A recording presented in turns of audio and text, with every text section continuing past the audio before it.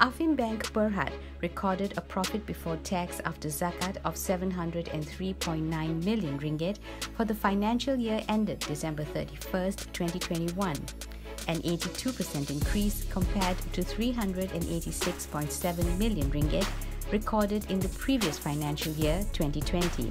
This was driven by a year-on-year increase of 16.4% in net interest income, 16.2% in net fee and commission income, and 14.2% in income from Islamic banking business.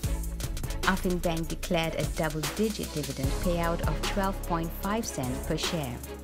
According to Wan Razli Wan Abdullah, President and Group CEO of Affin Bank Berhad, 2021 was the year where they focused on re-engineering their balance sheet, launching new products, improving assets quality, and assisting their customers. This was a part of their Affinity in Motion 2022 Metamorphosis Plan launched in 2020, which aimed to provide unrivaled customer service and digital leadership. We have now built up the capacity to begin our new growth chapter, and this year will see us increasing our momentum to achieve our targets under AIM 22. Affin Bank also said it recognized the financial impact of the COVID-19 pandemic and has stepped up to lessen the burden of its customers.